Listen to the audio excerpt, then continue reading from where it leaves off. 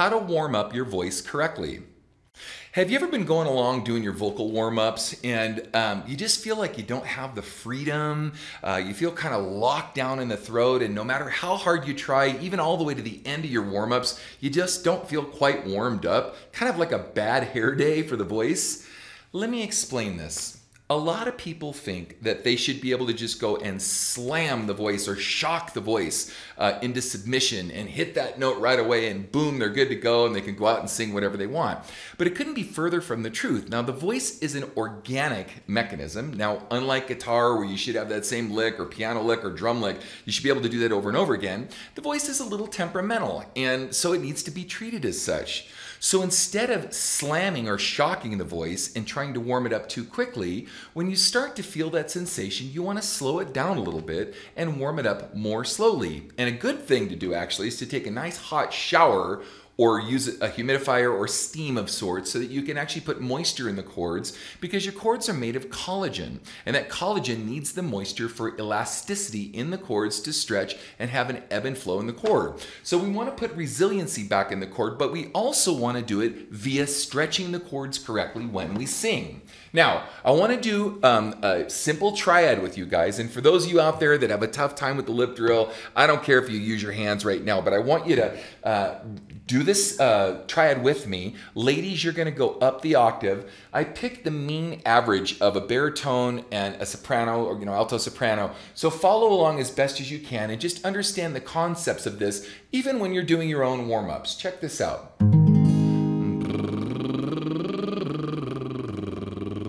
Don't forget your stomach and your abdominal strength, i.e. your diaphragm, to help you with your breathing.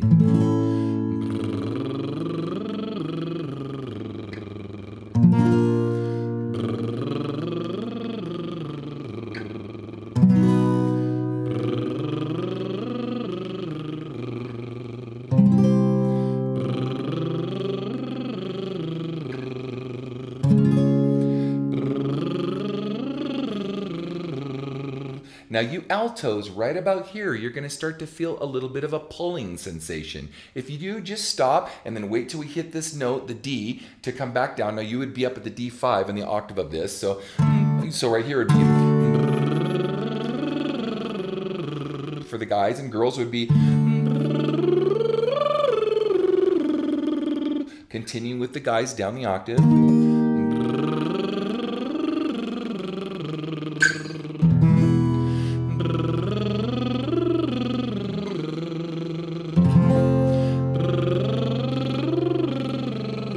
Sopranos, you're going to start to feel it around here.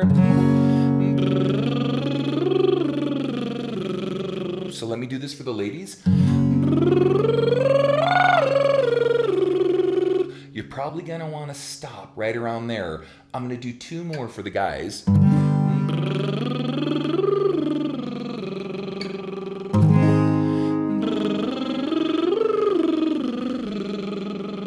Now you guys, somewhere between this note here, which is an F sharp 4, to a G4 to a G sharp 4, that's about where you want to stop for a minute and not go beyond, so that you don't shock your voice into warming up the voice too quickly. Let's come back down. Ladies, sopranos, you join me up the octave.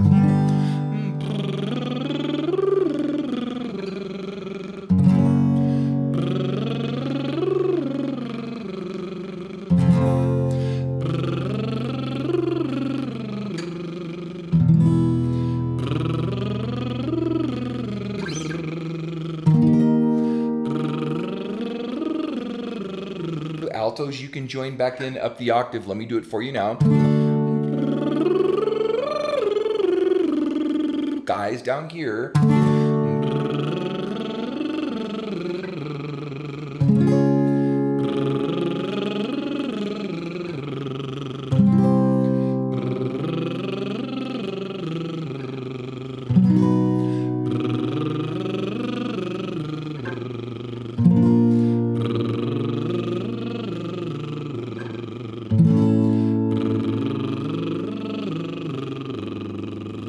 So let me explain this not shocking the voice into submission to go too high too quickly. So for you males out there, the guys, you're going to want to stop here. If you're a tenor and you want to take it up a little higher, and if you feel really comfortable, you can move it all the way to the A4. This is true for the altos. Instead of stopping at the D5, you can go.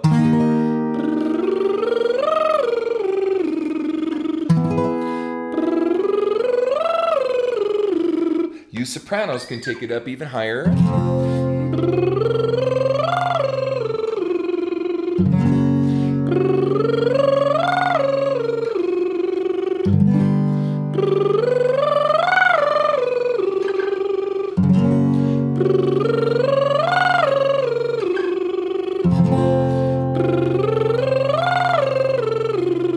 Now, don't be Superman, guys. Don't feel like, well, I can push it harder. I can push it faster. I can go. Why? Why shock the voice into that? Take your time. You're going to find out this is going to be really cool in the end. So let's do the next exercise. So I'm going to take it up just a little bit. I'll take it up a half step, because what we do as we're starting to warm up, as we start to feel warmed up, we can move it up a note. One note, maybe two, not more than that when we first start out. So I'm going to move it up. Instead of starting down here, I'm going to start it up right here. And the scale is going to be...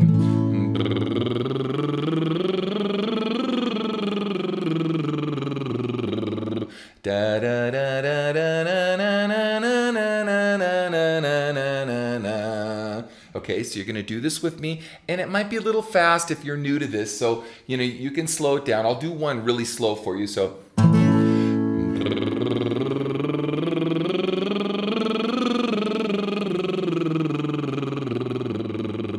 ladies, you're up the octave. Speed it up a little bit.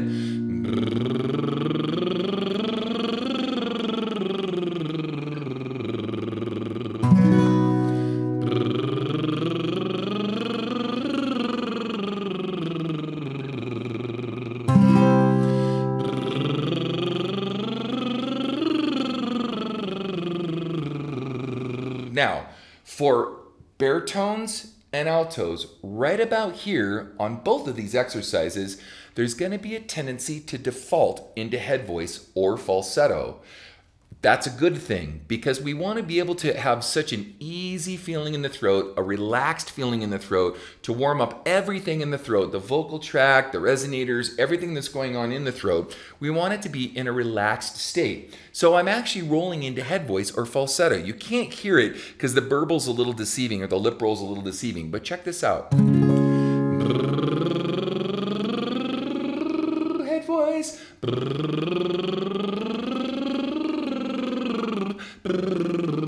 Sorry, should have taken a bigger breath. Next one, here we go.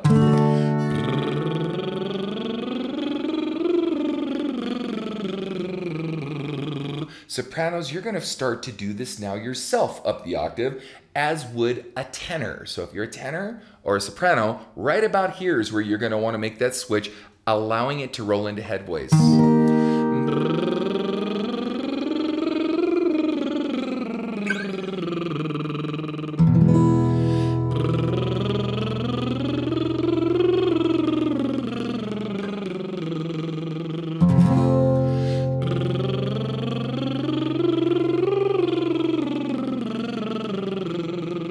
Don't try to pull chest voice up to wake chest voice up too early. It's too soon to do that. Yes, I could go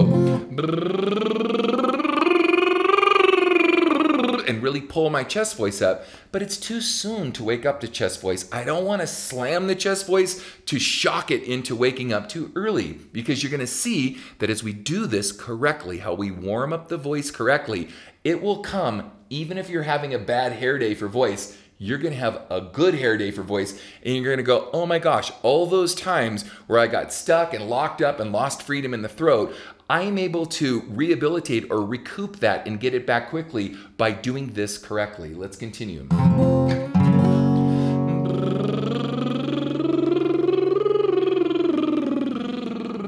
Remember, that's where we're stuck. That's where we stopped before. Now we're going to go up a little higher.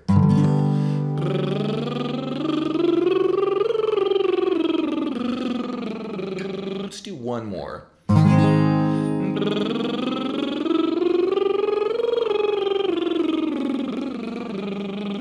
I chirped on the way down, and that's okay.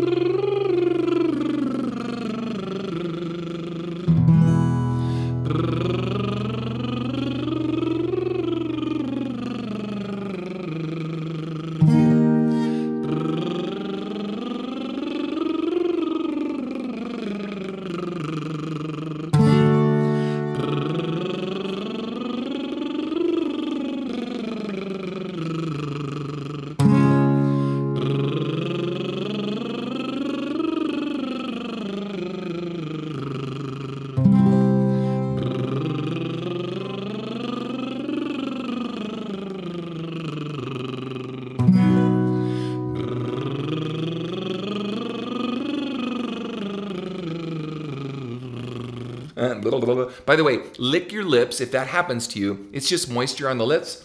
Lick it real quick.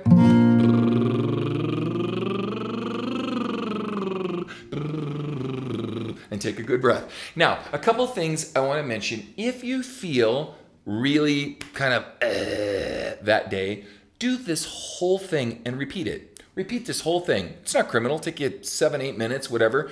It's a good thing. You're going to relax the voice and you're going to start to hear that ping and clarity. Like if you notice my voice, it kind of got a little brighter since I started out these sessions. I haven't warmed up today, so I deliberately did this at a time to show you, here I am, not warmed up at all, how I would warm up or how I'd warm up one of my students. Now, we're gonna do the tongue exercise, and a lot of people have trouble with this, and they say, what's the purpose? And I like to explain the purposes of all these things. So that first one was to relax the face, to relax the voice, to go through your passaggio, the register break, wake up your chest voice a little bit, wake up your head voice, wake up resonators in the face. The tongue exercise is different. We're going to do this now, and you either have or haven't seen it. By the way, I have a singing course. The course is called How to Sing Better Than Anyone Else, and I cover this incredibly in all kinds of different ways in order to be able to help you. So this is just one simple way to warm up your voice correctly. You can find my course right here at KenTamplinVocalAcademy.com, where I also have a free singing forum with over 25,000 singers over there, all negotiating this stuff. So the tongue exercise is actually pulling the tongue away from the back of the throat. Now I take a lot of crap from people saying, "Oh, Ken, look at your tongue. It's really tense, or it drives me nuts. I can't watch it." Well, what they don't know is that the abilities that I have to use my tongue for singing is that I can actually shape my vocal tract, which is your throat, the back of your throat. And we're going to talk more about that. So stay with me. I'm going to do a series of these videos to help you guys understand this stuff. But anyway, it pulls the tongue away from the back of the throat, because in open throat, early bel canto or appoggio, operatic style of singing, we want to create the maximum space for freedom in the throat in order to be able to get through these vowel exchanges. And we're going to talk more about that in another video. But so with the tongue, we're going to go kind of like there's a ball in the back of your throat. And what it's doing is it's pulling the tongue away from the throat. Now, ultimately, as we've talked about, it's the la, ah, and different vowels. If you want to go through my channel, you'll see me do all kinds of different vowels, and I talk about how to get the tongue placement. First, we want it la, ah, to the base of the jaw. When we get really good at it, la, it'll actually be concave to the jaw, and when you get really good at it, you can have the tongue pull away from the back of the throat, which people call me lizard tongue. They just don't know what the hell they're talking about.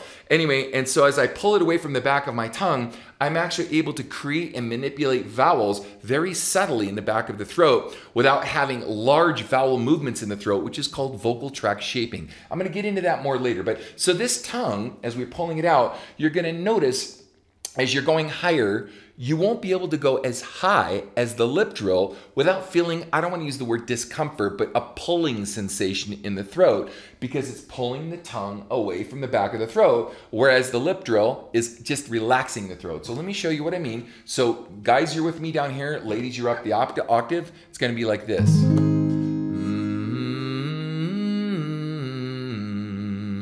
okay? Pull it away from the back of the throat. It's gonna feel like there's a ball, and you're gonna pull it away. Now, some people like to just hum.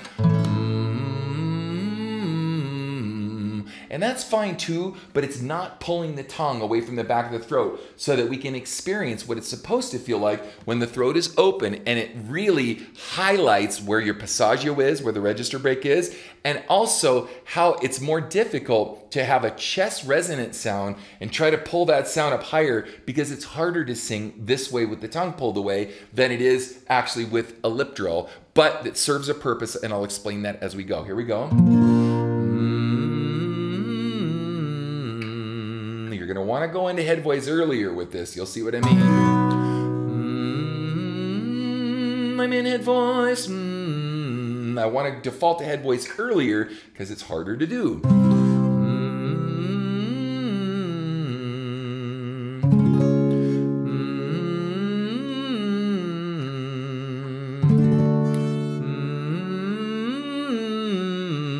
Now be careful not to bite down on the tongue and create tension in the jaw. Remind yourself you want to be loose and relaxed.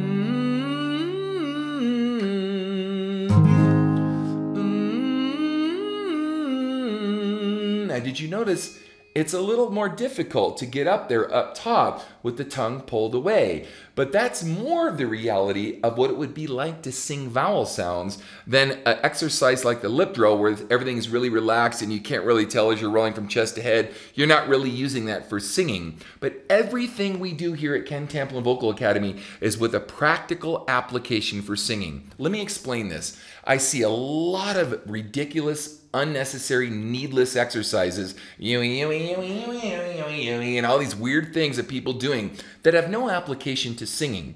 I'm going to give you an example of this after I'm done with this exercise in a minute. But I want you to know that every exercise you do, you should understand why you're doing it, which I explain thoroughly in my singing course, and you should also know how to manipulate it. Where if you get stuck in one direction, you do something else to get you unstuck, and all the different ways for you yourself, because I want to teach you how to fish. I don't want you coming to me for fish. I want you to know how to do this on your own. Let's come back down.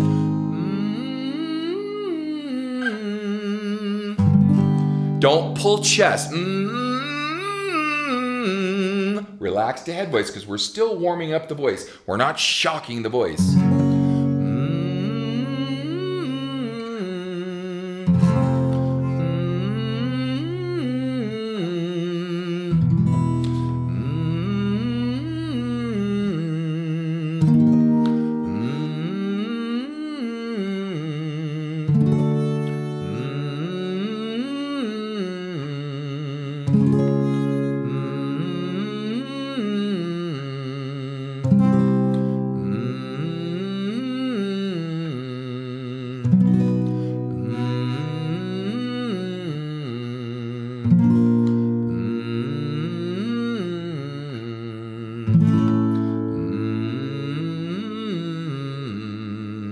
Now, you've heard me say this before. It's not practice makes perfect. It's perfect practice makes perfect. So if you're just doing scales and you're saying to myself, why am I not getting any better? Or I'm doing the scale and I can hit these notes in a scale, but I can't put it in a song. Exactly. Because it's not just practice that makes perfect, it's perfect practice that makes perfect. So if you understand the why you're doing what you're doing, and how to apply that to singing, it's going to make sense to you. I want to continue with this exercise, and then I'm going to talk to you about a different exercise that gets used a lot, misused a lot. So anyway, I'm going to move it up now. We started here. I'm going to move it up a half step with the same second scale we did on the lip drill. Ready?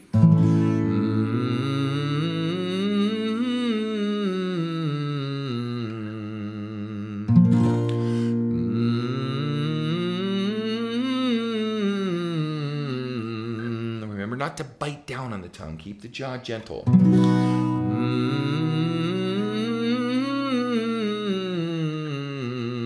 Now right here where we stopped before and I said you're going to feel a little tension and roll into head voice, I want you to bring your chest voice online a bit. Even if it cracks or feels a little uncomfortable, we're going to start to wake up the chest voice now. For tenors, baritones, altos, and sopranos. But do it at the same spot we did it before where I said you're going to feel this pull. Start to wake up the chest voice a little bit like this.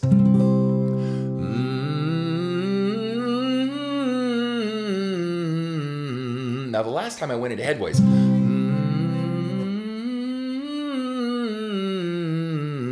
You can hardly tell because I'm really good at it, but the last one just now was head voice and the one before it was chest. So I'm going to stay in chest for a minute.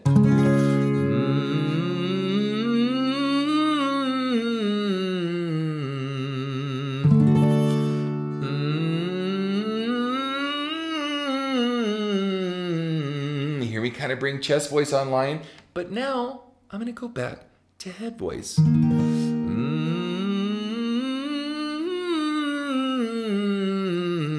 I deliberately popped it in there so you could hear me go to head voice.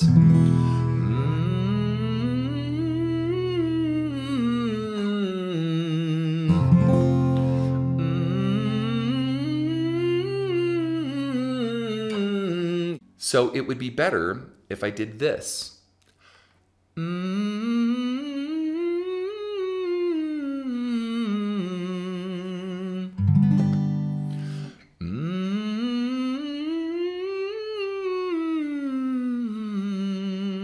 Okay, and I go in and out of the register break without hearing the break because that starts the fusion process of bringing your chest voice and your head voice together to sound like one note rather than a robust, bright chest sound and a hooty, fluty head sound. So let's come back down.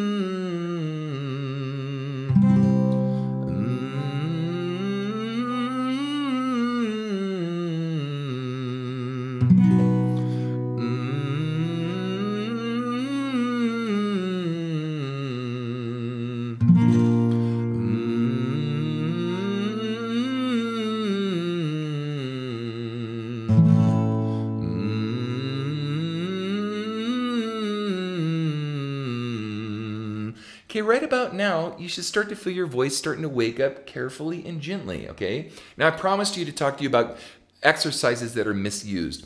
A lot of people, even in bel canto or SLS, will use an NG, like hung, and they'll go...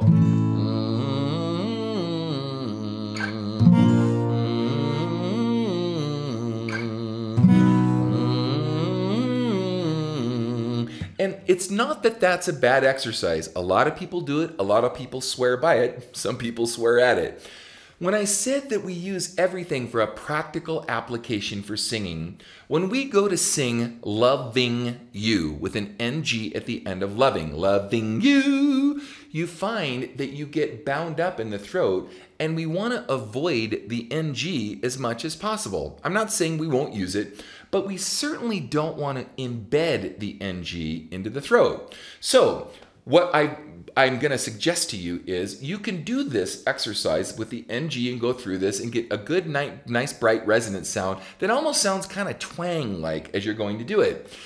This exercise is predominantly used for determining vocal FOC or your vocal type, so you can tell really clearly, it's very evident as to where your register break is. And it's good for cleaning off mucus and things like that. If your voice has got a lot of and you have some dysphonia or lack of connection in the chords where you're losing actual sound to come off of the vocal folds, you can use that to close the cords and get them to vibrate or resonate more clearly and with good tone. And you can use that for those kinds of repair purposes. But to do this as an exercise and embed NG in the throat, in my personal opinion, is not the best way to go. There are other exercises to learn open throat technique to keep the throat nice and open rather than embedding that sound. So let's move on to an ah vowel, and we're going to close with this, but I just want you guys to experience the freedom of the ah la. Now remember, it's like the doctor wants to see your tonsils in the back of your throat, and I cover this again in my singing course, KenTamplinVocalAcademy.com. I have an incredible 180 gig course. You heard me right. It's 80 hours, I think, somewhere around there, of tutorials on going through every minutia of every detail to teach you how to fish rather than coming back to me for fish. So anyway, on an ah vowel, we're going to move it up a little higher now. Here we go. La,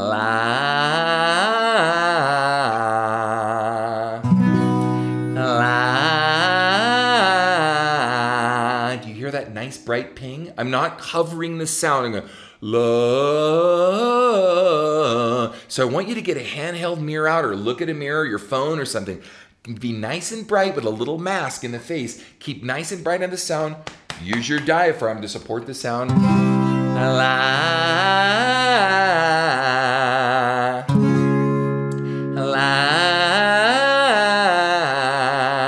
Now, do you remember when we started? These notes here for you baritones were kind of like, kind of feel a pulling sensation in the throat. Same thing with you altos, up the octave. You probably felt that sensation. But now you don't feel it as much because we're warming up the voice correctly, gently and carefully. La,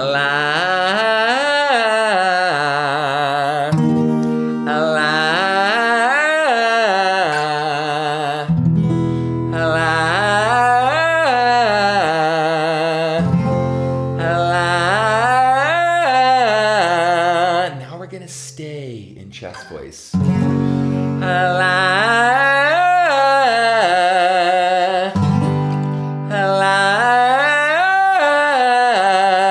One more.